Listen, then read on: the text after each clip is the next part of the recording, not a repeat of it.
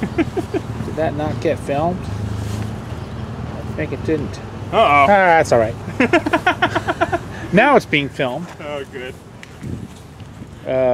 Cool. Yeah. Well, that's great. So, how about you? What's your name? Dylan Spink. Uh-huh.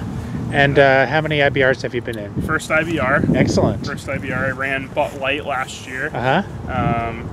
Had an ST 1300 I put together. Actually, high-vis wheels and everything.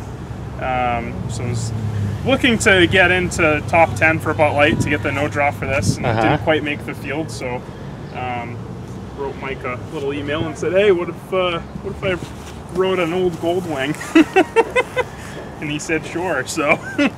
You know how to trip Mike's trigger. And then I said, "Damn, I didn't think he was gonna say yes." So that's how. So I bought the bike towards end of December.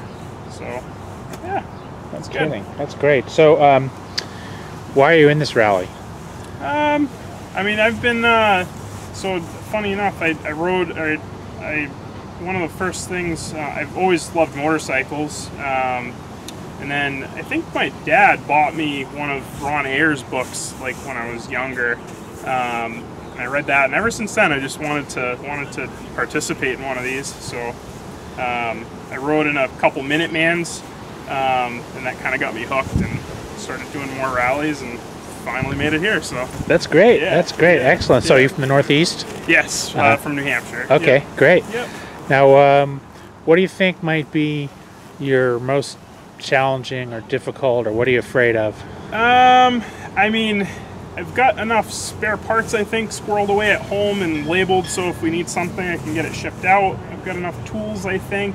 You know, but of course, it's the one or two things that you don't bring that that cause the difficulty. So, challenge with this, obviously, is it. Although I went through it, it's still 40 years old. So the challenge is that if something does break, or it's, you know, there's a lot of custom pieces on it, it's not as simple as just going to get the part. But yeah, I mean that, and just, I mean, 11 days is it's a long time, especially this thing spins right around. It spins close to 5,000 RPMs doing 75 or so.